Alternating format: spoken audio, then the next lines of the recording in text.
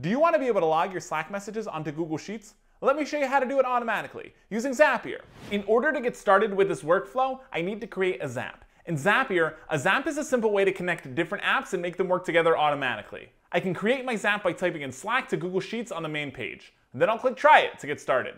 The trigger screen will then pop up. Our trigger is an event that starts any Zap. The first time we set up Slack, we'll need to connect it with Zapier. If you click on the Account tab, a link will pop up for you to log into your Slack account.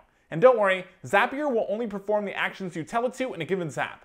We'll then need to fill out our trigger app's data. Select the channel you'd like to use for your Zap and click Continue.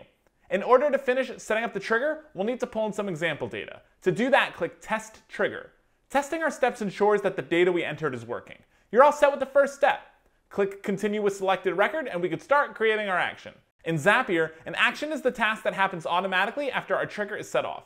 Your event should already be chosen, so log into your Google account just like you did with your Slack account and click Continue. From there, we can start to assign our trigger apps data into the Action Apps fields. I can select from the drop-down menu or add my own text to customize my Zap even further. Once that's complete, I'll test the step.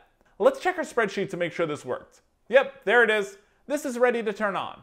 Now, whenever a message is sent out to our selected Slack channel, the message will automatically be logged into our Google spreadsheet as well. I hope this was a helpful demo. And if Google Sheets and Slack aren't your thing, Zapier helps anyone connect apps and automate work. No coding required. You can sign up and start for free.